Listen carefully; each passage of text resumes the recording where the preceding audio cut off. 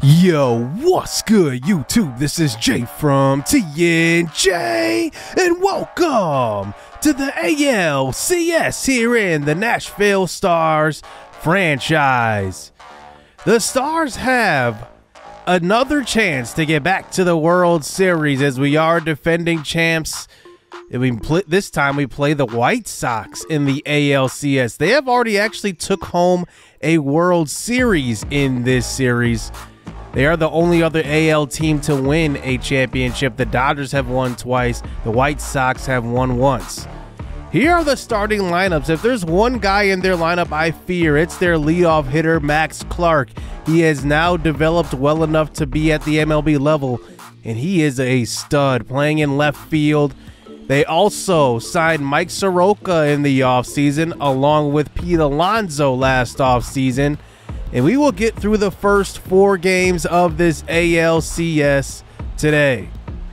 Max Clark is hitting .429 here in the playoffs. He was an all-star starter as well. He gets a pitch over the middle and hits a rocket past shortstop, and that's what I'm talking about. The kid can just rake.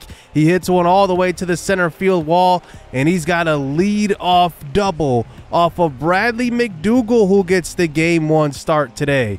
We decided to go with Bradley McDougald because I want to set up a Troy Quincy appearance and give him a little rest, so McDougald is the next best thing. As here's a ground ball to Devers, and a throw to first base will be offline. Nashville off to a rocky start so far. Luis Robert at the plate. He hits a weak fly ball to right field. Dom Thompson-Williams on the run, and Clark will stay at second base. A good throw by DTW. Here is Pete Alonso hitting .368 in the playoffs. We all know he's got the home run power. And here a 1-2 pitch will be hit deep to left center field. This one, though, will just die in the air. It looked farther than what it was off of the bat. Enrique Bradfield with the throw into third. Gavin Sheets hitting fifth here for the White Sox. 3-2 pitch with 2 outs. And McDougald will get out of this first inning after a leadoff double from Max Clark with no runs surrendered. An excellent start there for McDougald, recovering after an error as well. Here's Enrique Bradfield leading off this game. He grounds out to short, and that one will be an easy throw to first base. Kerry Doss coming off of a huge ALDS as he swings and misses at the sinker. He just got fooled on that one.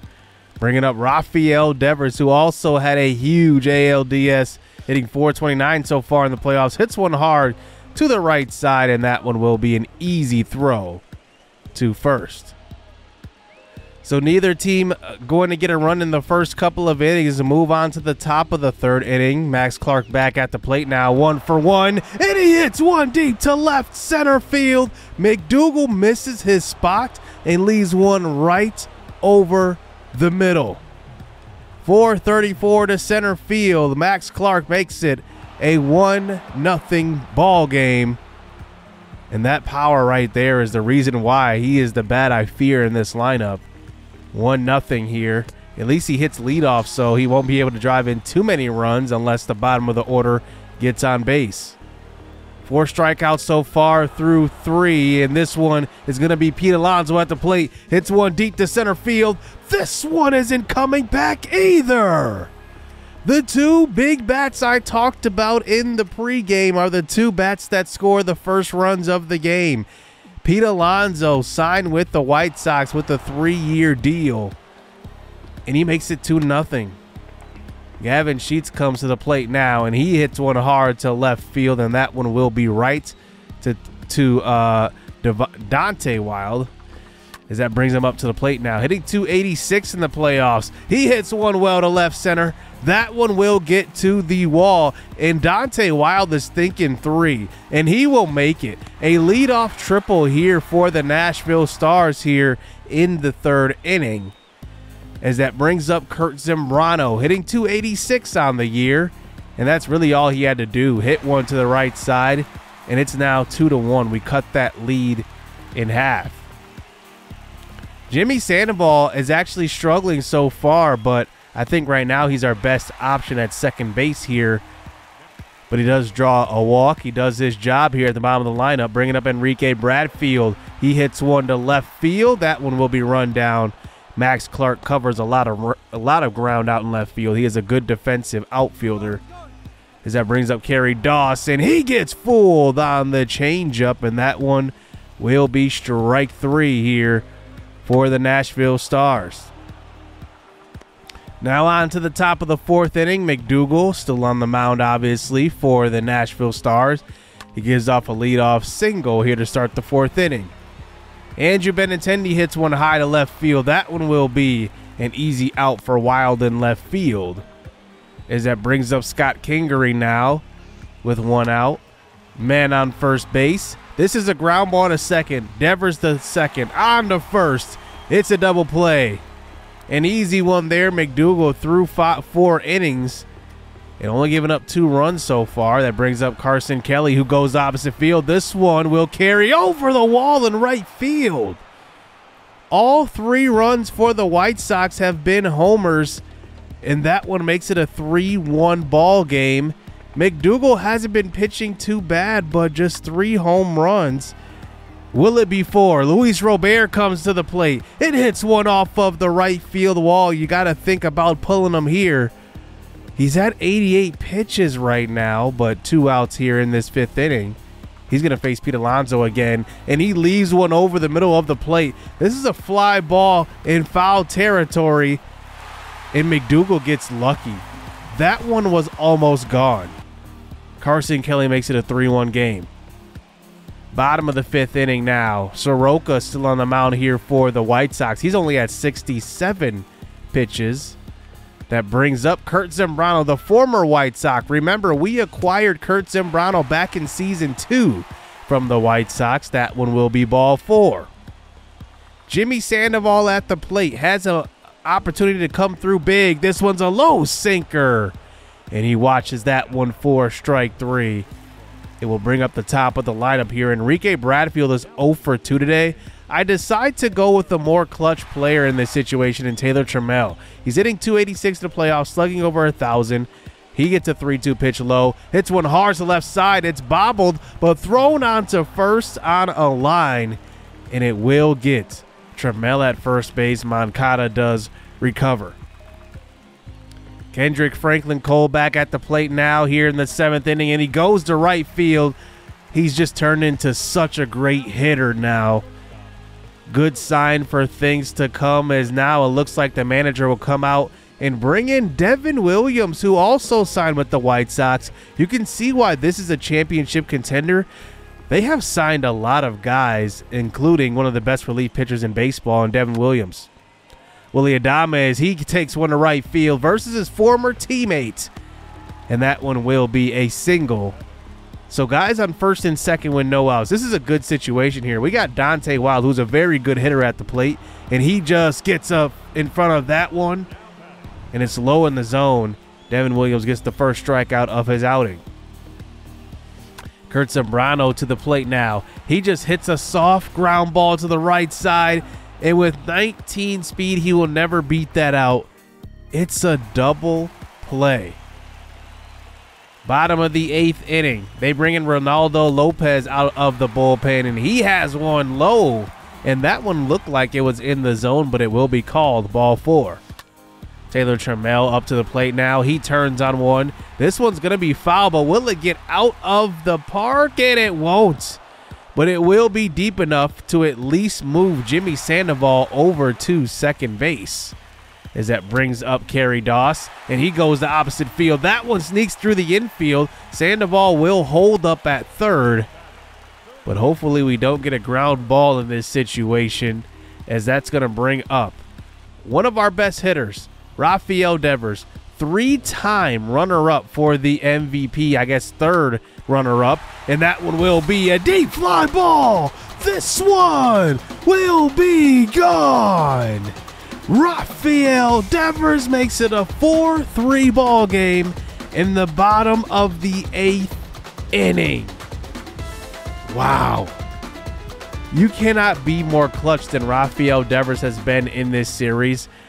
Last series we saw in the final game, Devers came through And now we're seeing it again in the clutch. I mean, just crazy production we've seen out of Devers in this series. He's one of those guys that in MLB The Show, he's just an incredible player to have. Dom Thompson-Williams walks, and that will bring up KFC, who goes up the middle, and that one will be his second single of the day. Willy Adames is 1 for 3. He goes the opposite field and gets his second hit of the day. That one should be scoring the run from second, and it will. KFC tries to go to third, and he gets thrown out, but the runner will come across the plate. It's now a 5-3 ball game off of a 4-run 8th inning. Dante Wild comes to the plate and will fly out to Max Clark in left. And now we move to the top of the 9th inning. Pablo Moya, his only outing in this playoff so far. He actually got hit very well, but ended up getting the save anyway with the 4-run cushion. But now he faces a different team here in the top of the 9th inning. That one will be a fly ball to center, bringing up Yoan Moncada, who hits another fly ball to center. And we got 2 outs in this inning, fellas. One more out here, and we will take game 1 here at home in front of our home crowd. Pablo Moya facing Andrew Benintendi, and 3 straight flyouts will end this one. How about the Nashville Stars in the 8th inning, coming back in our final frame of hitting and coming up clutch, and we get the victory, 5-3. Wow, look at that box score. I mean, we could not do anything for about 6 straight innings, and all of a sudden we exploded and end up winning this game. Incredible, incredible comeback and a good start to this ALCS. Now in game 2, I do want to go with Jack Leiter. I said I wanted to use Troy Quincy probably in game 3 and probably save him for a potential game 7. And I don't feel the need to actually use a lot of our starters in multiple games. I think last year we had to because Madison Bumgarner was absolutely the best pitcher on our squad.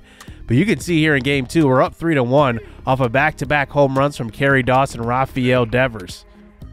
So now on to the 5th frame here. Max Clark has a single, and we do get out of that inning as well. So it's a 3-1 ball game, and now we have bases loaded here in the 5th.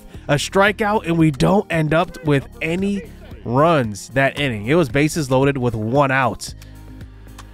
Well, now here we are, now a 3-2 ball game. Jack Leiter is getting a little tired. He's got 8 strikeouts, but we'll see what he can do here. And he does go. We do go to the bullpen and bring in Joel Payamps, and he does get us out of that inning.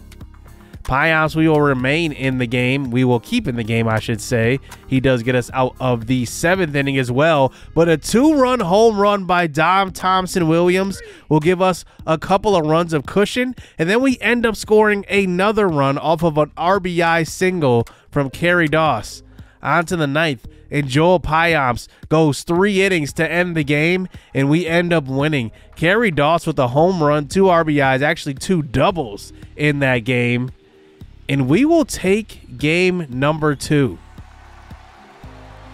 On to game 3, where now we are in Chicago on the south side, and we will face Zach Gallen. And this is the game we will put Troy Quincy on the mound. I don't think we've had to use him so far. We have the 2-0 lead here.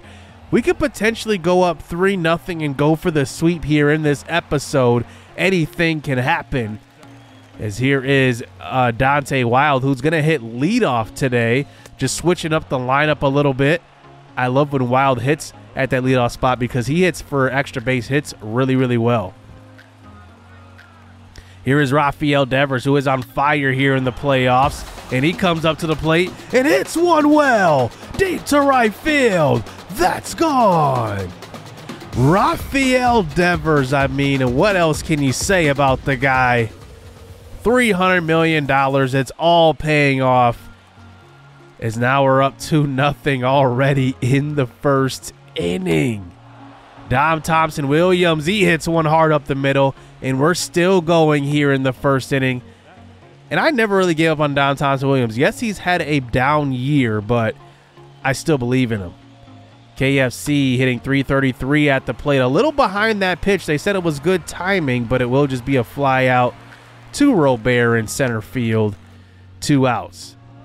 Willie Adames moved down in the lineup a little bit this year, down to the 6th spot, hitting .292. He gets an excellent pitch to hit, and it looks like he had good timing on that one, but maybe just a little bit behind, and he will just fly out to center field. Max Clark to the plate now to face Troy Quincy in his first outing, and that one will be a low changeup, and we will walk Max Clark. I do want to pitch around him every time he gets to the plate.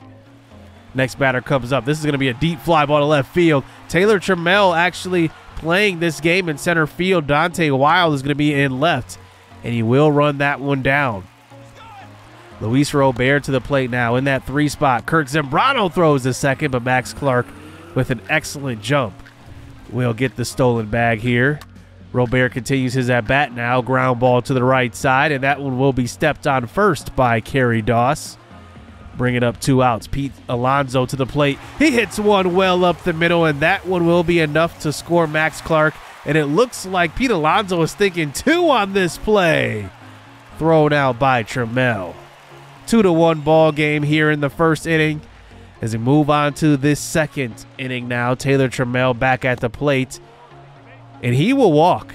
Taylor Trammell is so good at drawing walks. It's either like a home run, an extra base hit, or a walk. Jimmy Sandoval up to the plate now. This one probably will be 2. Flip to second, and it looked like they maybe could have had 2 if he would have tagged the runner, but the runner is safe at first. Dante Wild to the plate now. 3-2 pitch. That one is going to be low. So now we have men on first and second with Kerry Doss coming to the plate. This is a ideal situation for Doss. He hits very well runners on second. This one's hit well to the right center, and it will get down. That's going to get all the way to the wall. Jimmy Sandoval will attempt to score from first base, and he will. It's a 4-1 ball game. Kerry Doss comes through. We saw to end the ALDS, he had a couple of string of games where he was hitting the ball extremely well, and he continues here with the 2-run RBI double. As now it's 4-1, bringing up Devers to the plate, and he gets fooled on that one. A 4-1 ball game. So we have our ace on the mound versus their number 3, pretty much, as that brings up Carson Kelly to the plate, and he will go to opposite field and have a hit down the right field line away from the shift. So Andrew Benintendi comes to the plate now with 1 out. Ground ball up the middle. That one somehow gets past Quincy. It was just a chopper up the middle. And now they have runners on the corners with Scott Kingery coming to the plate. A 3-run home run will tie this ball game up. And Kingery gets fooled on the outside changeup. That one was in the zone. And you know who comes up next? Max Clark, and I don't want any part of him. I decide to walk him and move on to Matthew Swift, who's hitting below 100, and he comes up clutch in this situation. Ground ball up the middle gets through. The throw home will not be in time for Benintendi, and it's now a 4-3 ball game. So a guy that was hitting below 100, was slugging below had an OPS below 600, comes through in a clutch situation. Incredible. Luis Robert to the plate. He gets one up in the zone. He goes to opposite field. That one will carry into the bullpen sports grill. Wow.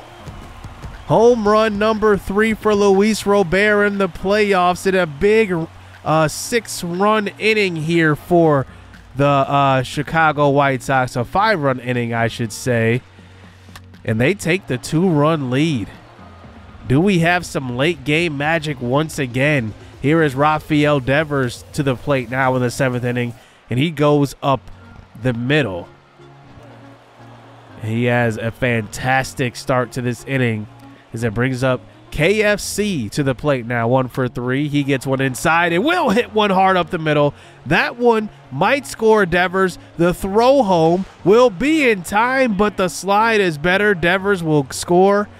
It's 6-5. So here we go. This is going to be Willie Adames to the plate now. And now we have runners on first and second. Taylor Trammell, who was tremendous in these situations. 3-2 pitch. Outside fastball. Ball 4. That will bring up Kurt Zambrano. I seriously am thinking about pinch hitting for him in this situation. He hasn't been exactly the most clutch player for us, but facing his former team, maybe he has the extra juice. He hits one to third base, and it's just a ground ball, an easy one, thrown on to first, still 5-6. On to the 8th inning. Runners on second and first here with the White Sox up at the plate. Hit one to the right side, and that one will score one. And the White Sox get an extra run of insurance off of the bat of Pete Alonso. That brings up Moncada to the plate, and that one will be a ground ball to first. TJ Antone on the mound for us. 2 out, 7-5 game, and that one will be a slider. And it will be run down by Dante Wild in left field.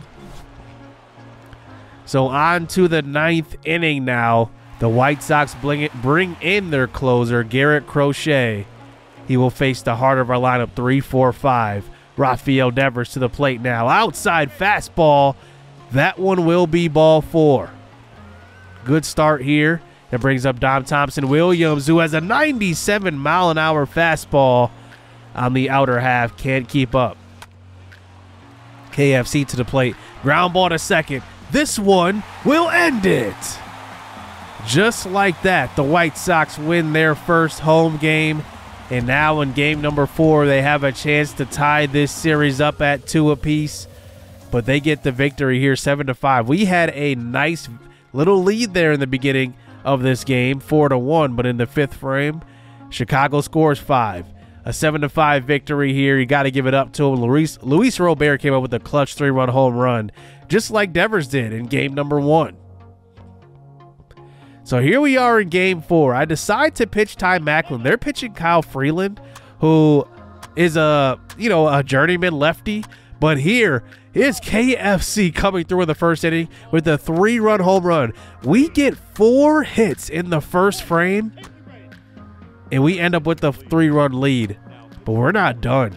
We put 2 more on in the 2nd inning, and we're threatening to score again here in the 3rd frame. But here we are in the 3rd inning, and Ty Macklin, such a good sim pitcher.